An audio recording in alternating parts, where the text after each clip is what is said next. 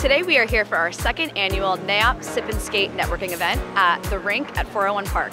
We are here hosted by Samuels & Associates with ice skating, beverages, and conversation. Enjoy!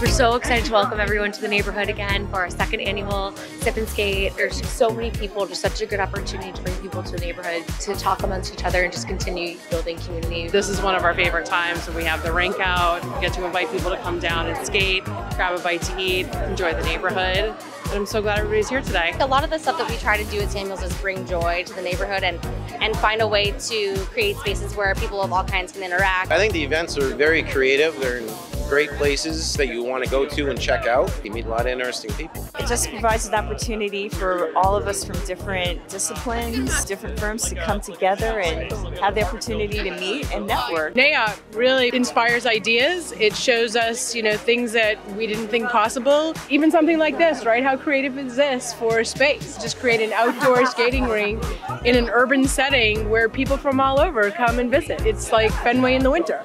It's perfect.